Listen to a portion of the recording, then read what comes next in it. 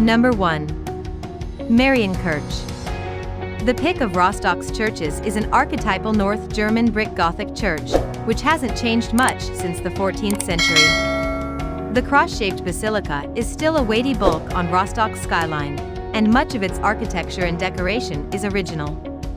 Despite the widespread destruction visited on Rostock during bombing raids in 1942, the church was only partially damaged and its fires were swiftly extinguished.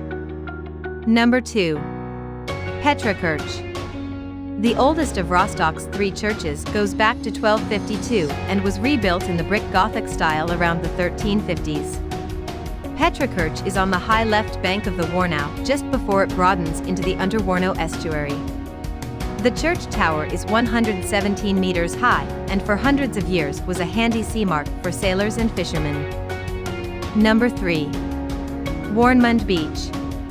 On either side of the Warnow estuary, the perennial blue flag-winning Warnemund Beach is 15 kilometers long and widens to 100 meters at points. The beach shelves low, so is safe for children, and there are 2 wide sections monitored by lifeguards in summer, Warnemund Hopstrand and Mark Grafenheide on the other side of the Warnow. Number 4. Alterstrom. In Warnemund's harbor, the Alterstrom is a channel dug as long ago as 1423. For more than 5 centuries this was the main channel linking Rostock's port with the Baltic, until the Neuer Strom was dredged in 1903.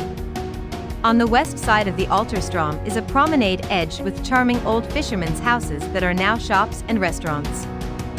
Number 5. Warnemund Lighthouse.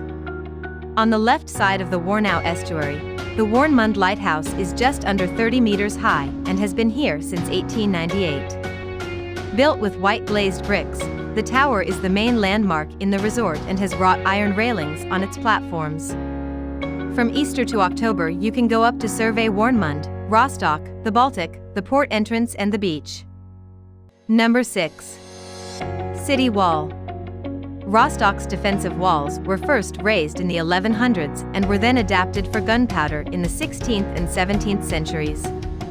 Because of this redesign and expansion of the city 19th century, only 4 of the original 20 medieval gates remain.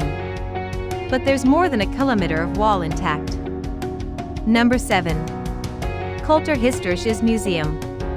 The Gothic Monastery of the Holy Cross housed Rostock's Cultural History Museum since 1984.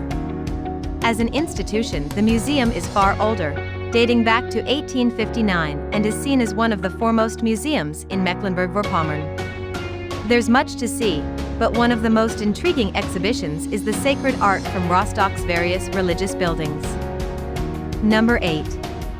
Shipbuilding and Maritime Museum Rostock. Moored on the Unterwarnow on halfway between Rostock and Warnemund is the Dresden, a TYP-4, 10,000-ton freighter. This monster was launched in the city in 1958 and since 1970 has contained a museum about shipbuilding and seafaring. Rostock has a rich shipbuilding tradition going back to its Slavic origins. You'll retrace the industry through different phases of the city's past. Number 9. Neuer Markt. After Rostock gained city rights in 1218, the city expanded quickly.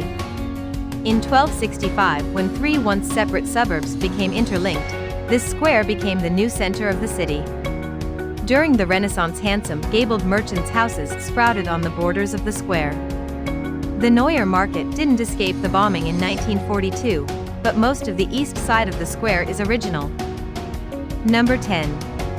Rathaus. To look at Rostock's arcaded town hall on Neuer Markt, you wouldn't know that the building is as old as the square itself, going all the way back to the 13th century. This means it could be the oldest town hall in Germany.